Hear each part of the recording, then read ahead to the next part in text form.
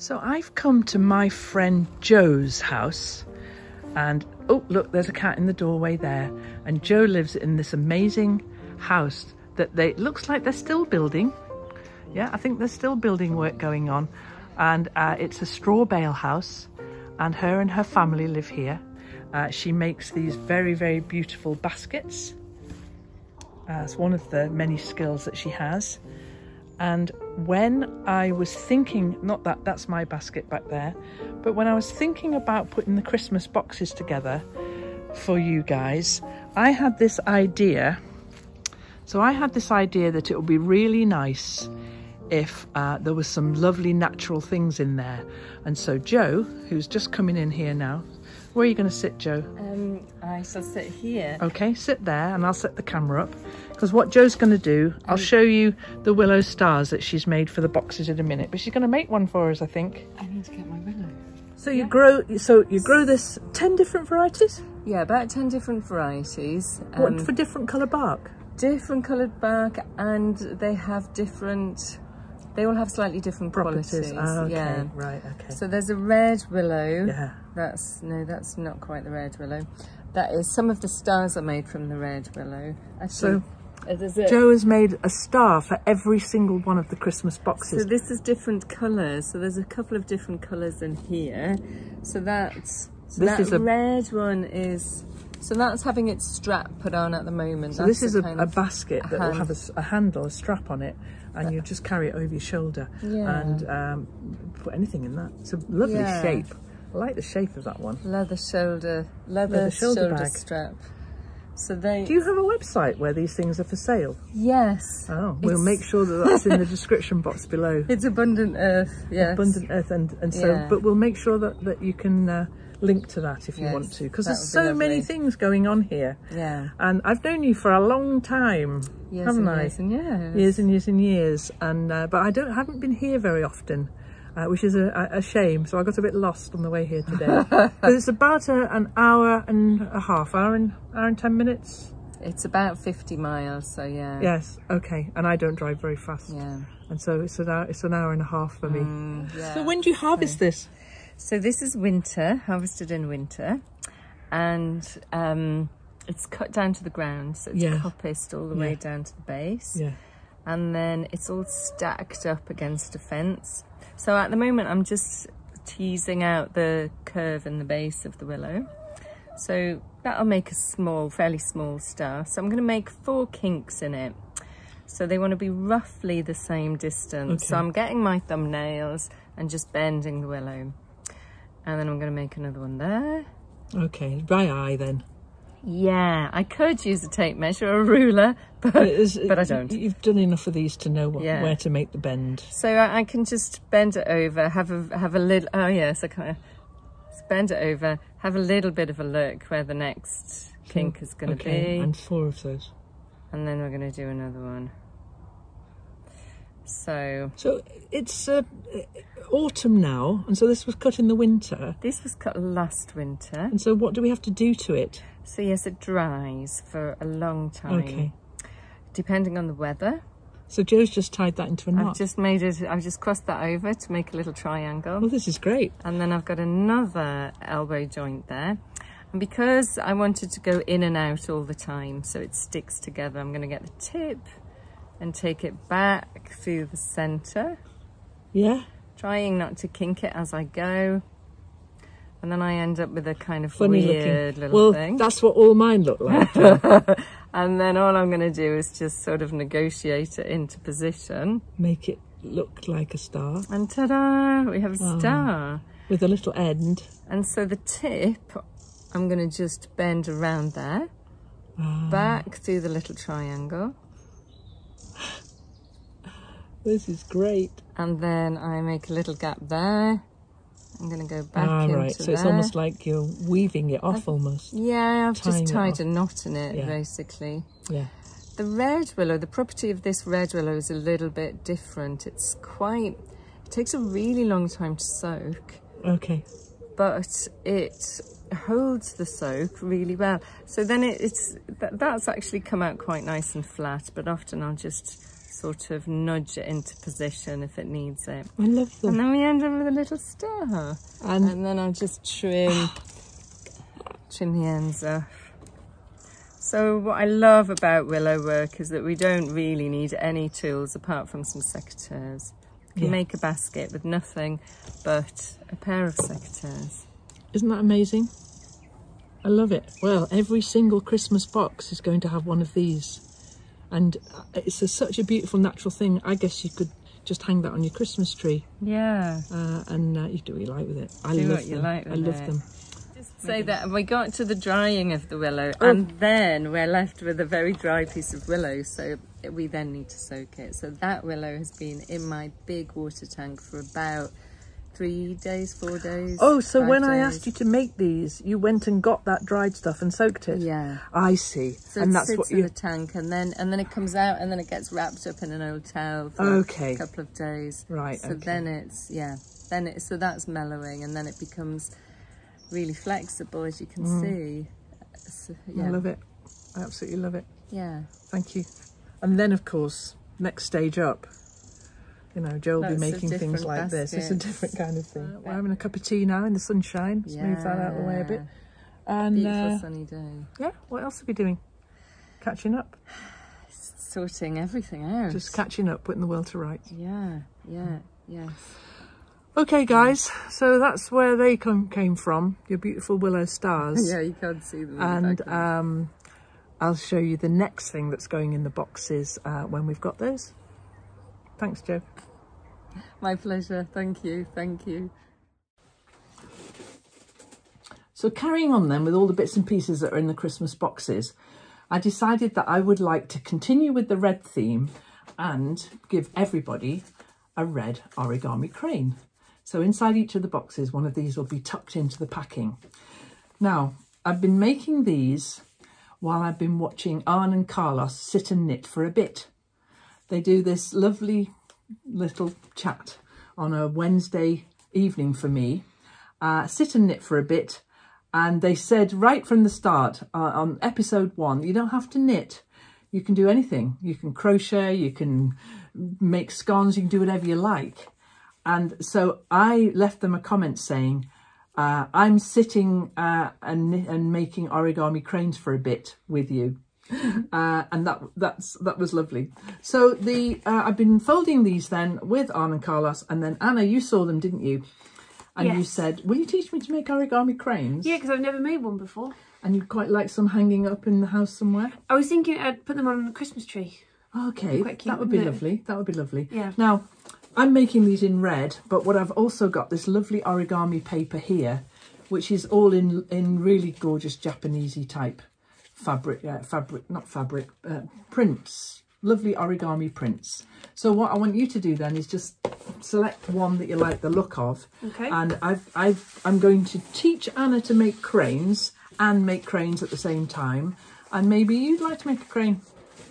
So this is what we're going to make then. Now, my paper hasn't got a right or a wrong side, but yours has.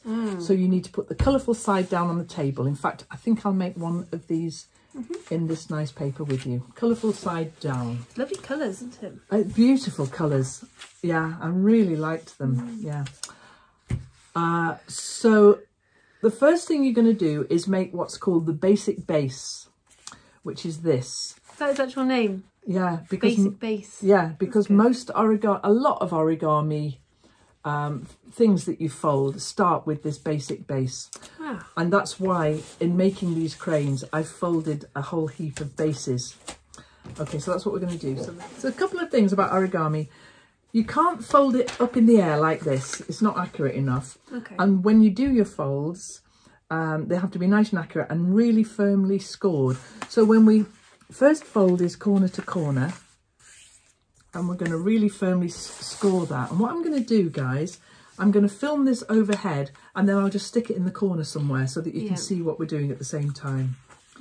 And so sometimes your thumbnail's a good thing to use.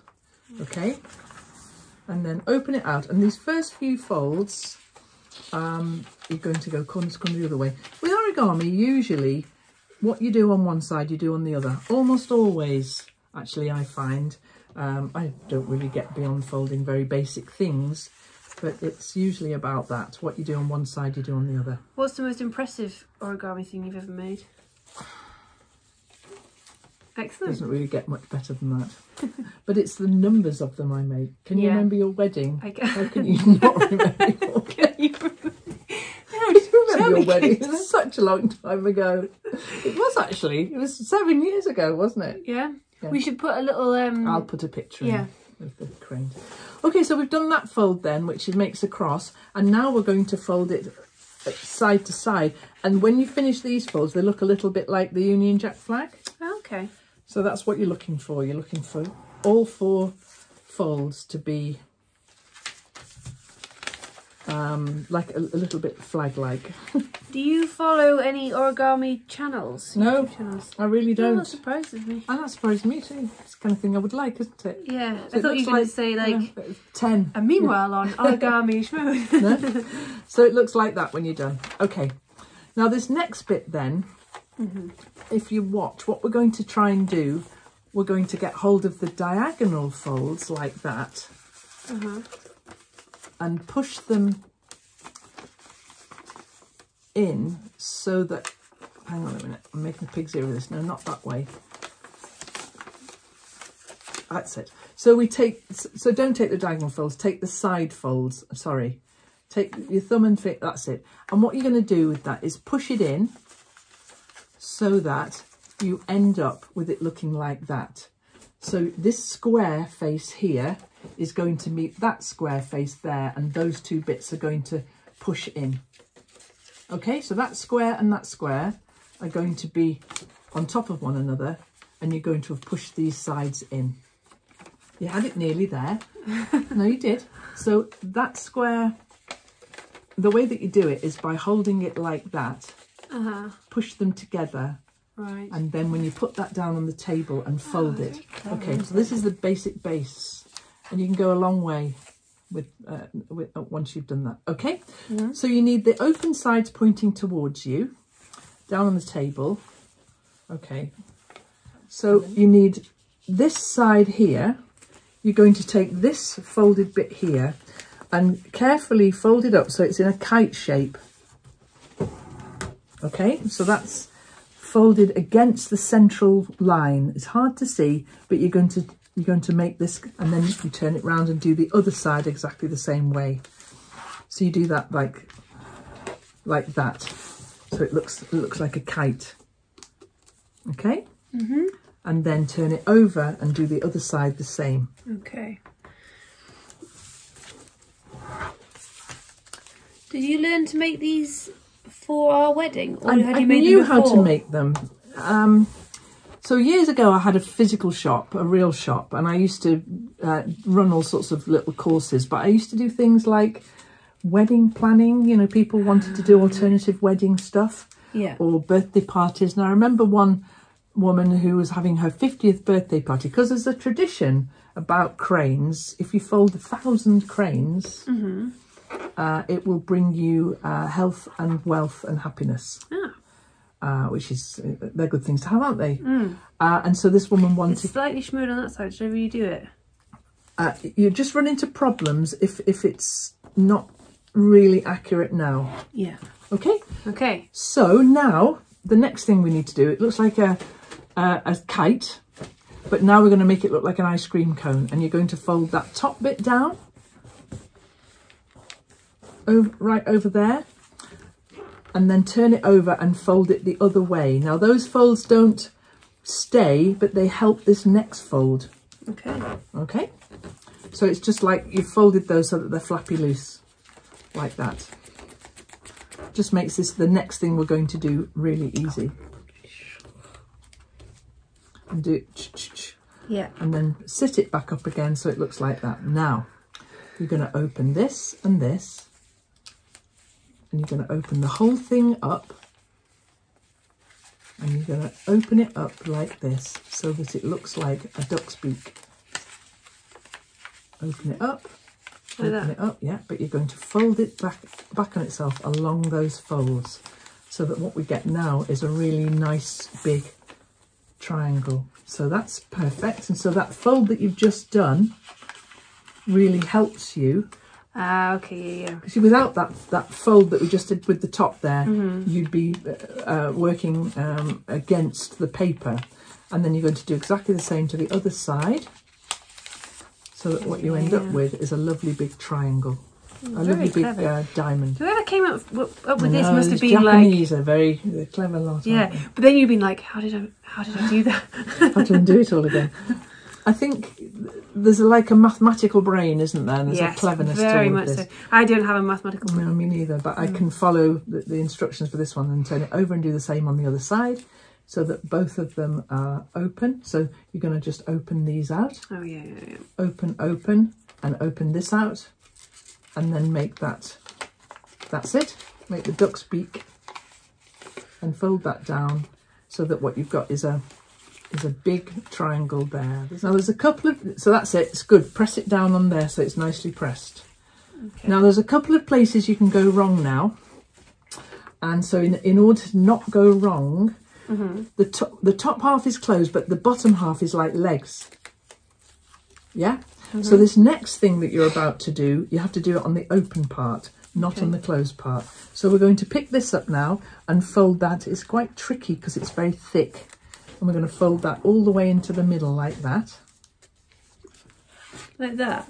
Yeah, it's quite skinny and thick, but you're going to fold that into the middle and press it down with your finger really firmly. Same on the other both sides, yeah. Nice good folds. And then turn it over and do exactly the same again.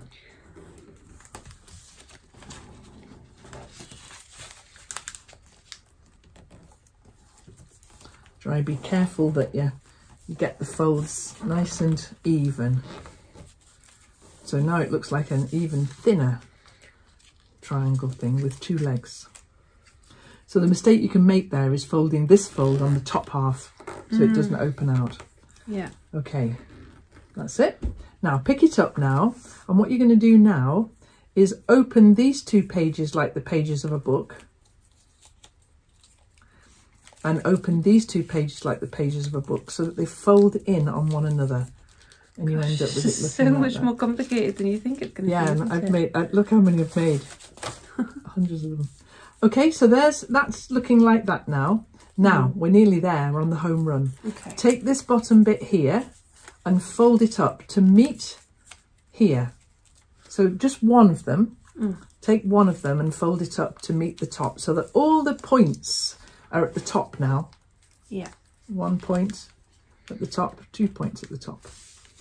And the smaller it gets, the more tricky it gets because the more folds of paper you've got. Okay, so that's looking like that now. Good. Now, that folding, that opening like the pages of a book we did, you're going to fold these back open again now so that they're folded back on themselves. Now we're nearly finished. You can take one of these very thin bits here and watch this. I'm just going to pull it out about that far and squash it at the bottom. So pull that, so get hold of it and pull it out. I'll just help you a second because you need that to, you need it to stay closed, yeah. So you're going to pull it out and squash it like that. And that's the tail or the head. And then do the same with the other side, and that's the head or the tail. So you've got those two there sticking out like that. Then choose which one you like the look of for the head. Doesn't really matter. And then you're going to fold it down like that, about 1 centimetre. No, open it out and fold it. Sorry, I should have said. So how to get the head now, you open this out and fold it on the inside like that, and then close that again. Okay, because then when that's closed inside there, you just fish inside and pull it out so that you can make the angle of the head how you want it, and then you just smash the top of the head with your thumb and finger. So you have that however you want it. And the tail just leave. And then you take one wing and fold it down. And another wing and fold it down. Fold it right down. Pull it right down as far as it'll go. That's it.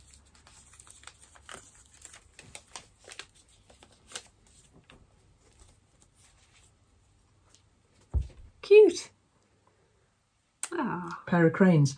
Now, if you wanted to hang them up, you get a needle and with some thread on and push it through there. There's a natural hole there, and then just push it through the top, and then that will hang. And what I did for your wedding cranes is I put some beads on the bottom of here so that it would hang and give it some weight. And then a couple of beads and then a length and another crane, and we did them in runs like that. So there you are. You can have that one. Thank you. Because I'm making red ones. Oh, cute. So you're going to make another one? Make another one. I'm going to see if I can do it without me wittering on. See how far I get. Well, I'll make one beside you so you can look across if you want to, but I won't say anything. Perfect. So let's have a look at yours, Anna. Okay, so I've got... And they're going on the tree? Yeah. With quite a few more? You're going to make a load more? Yeah, I think so.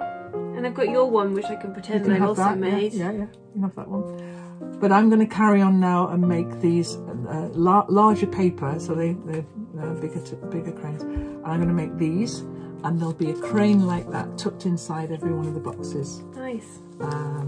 Just you dig around till you find it. It'll be there. Okay, Anna? Perfect. Right. Let's crack on. Right, so cracking on. That's what we're doing now. Yep. See you later, guys. Bye.